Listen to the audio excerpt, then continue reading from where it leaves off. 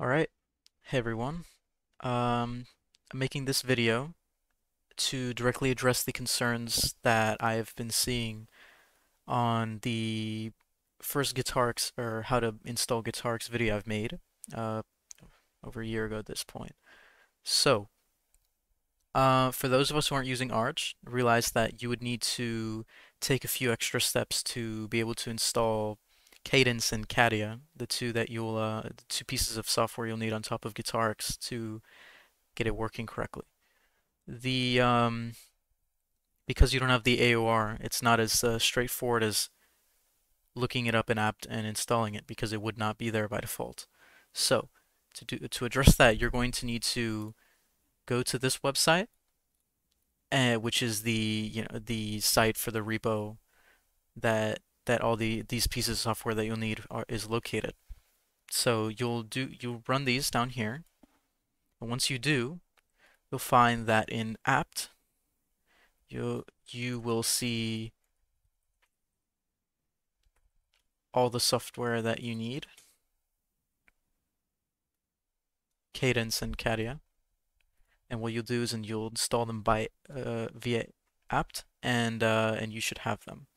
Next, this is the easier part, of course. It's installing Guitarix. So it'll say sudo apt install Guitarix, and I already have it, so I'm not gonna bother running this. But it's already in the default apt repository, so it'll be there.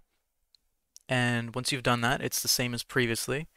You'll open Cadence, configure, make sure you're using the right audio interface. For me, it's this one, same as last time.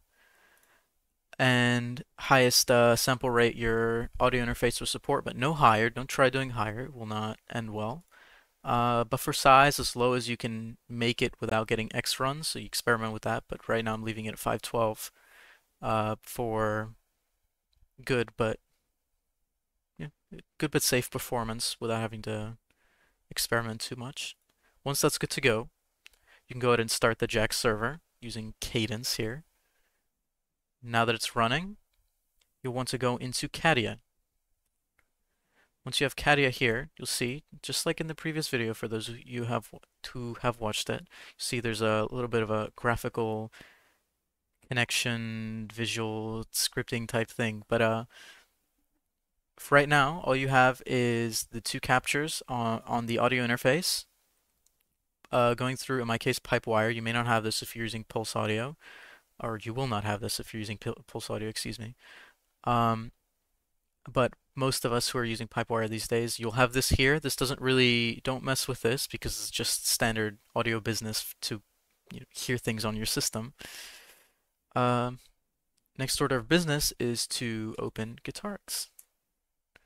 Once that's open, it will automatically bring in the amp head and the effects, and that will go directly to your system playback, and if not, you just connect your two capture sources into 0, out goes this is already set up by default, but in the event it isn't, out 0 in 0, and these two go to your 1 and your 2, and you may have more, but 1 and 2 typically work. You may need to experiment, but in my case, this. Now, you will not hear this yet, but you can already see with the bar here that it's already picking up the guitar and working as intended, and I can hear it. But in my case, I will add a jack input client to OBS so you can see it. And once that's in, you'll notice this showed up too as another output. So what we'll do is take out 1 or out 0, out 1, put them in, and now you can hear. And it's just as simple as that. Once it works, it works. No problems. And you may need to experiment to make things sound correctly, but of course this is just a matter of messing with the settings. At that point, you mess with however you like. Like and